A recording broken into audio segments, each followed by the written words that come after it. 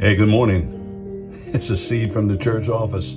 We're here. Every day's a holiday with Jesus, but today's Sunday, the spiritual market day of the week. In other words, we come in here with our shopping carts, which is our heart, and we load up for the next few days. Then Wednesday, we have another fill up. We make another pass at the Bible study and fill up again. But I encourage you, gather together, worship together, study together, pray together. Remember the old saying, the family that prays together stays together. But today I'm preparing my heart for the service. And it's coming to the end of summer, getting ready for September coming up. A lot of things on the menu, a lot of things happening in the world in rapid succession, if you notice.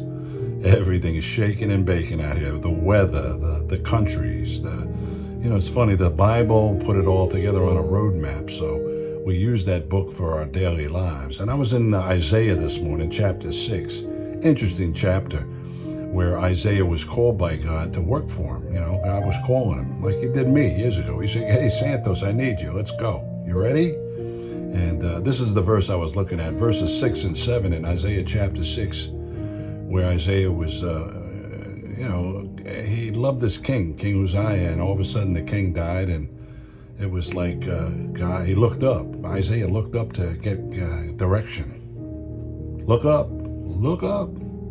Isaiah chapter 6, verse 6. Then one of the seraphim flew to me, having in his hand a live coal, which he had taken with tongs from the altar. Verse 7. And he touched my mouth with it and said, behold, this has touched your lips. Your iniquity is taken away, and your sin is purged. Verse 8.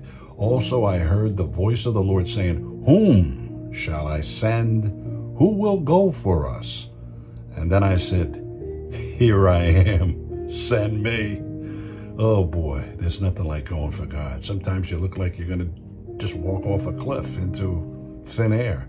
What are you going to do, God? How am I going to handle this? Right now, yesterday we had the nation of Haiti got hit with another earthquake. 10 years ago, they were devastated, and yesterday the one was even stronger.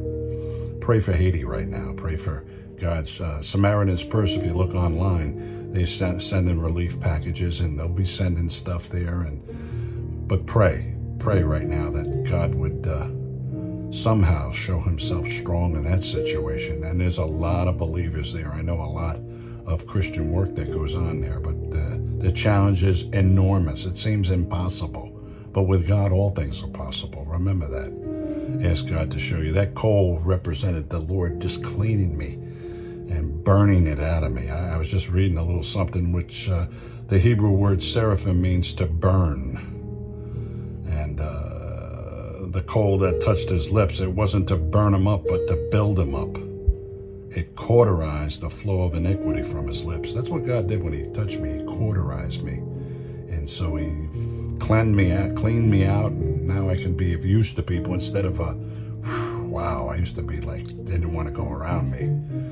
But the Lord will do that for you. I could go on all day, but the Lord bless you, keep you, hold you in the palm of his hand. Lord, we just lift up the people of Haiti. We lift up all the relief that's kind of bearing up to go there right now. Meet all their needs, Lord. And I pray little miracles would happen out of that devastation in that country for those people. Lord, we pray for them today. In Jesus' name, amen. God bless you. Keep the faith. Go to church, the spiritual market, and fill up.